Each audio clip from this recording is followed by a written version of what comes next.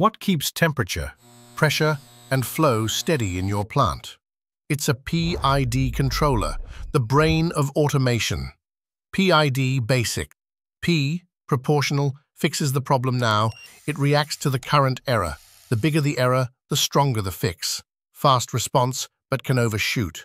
I, integral, fixes what we missed earlier.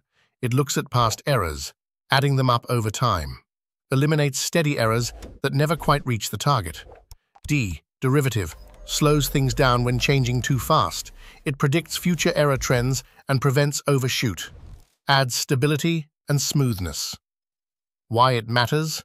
PID controllers continuously adjust valves, motors, or heaters, balancing speed, precision, and stability in real time. Manual tuning. 1. Set I and D to 0, start with P only. 2. Increase P slowly until the output oscillates. That's your ultimate gain. 3. Measure the oscillation period. 4. Use Ziegler-Nichols formulas to set P, I, and D values for smooth control.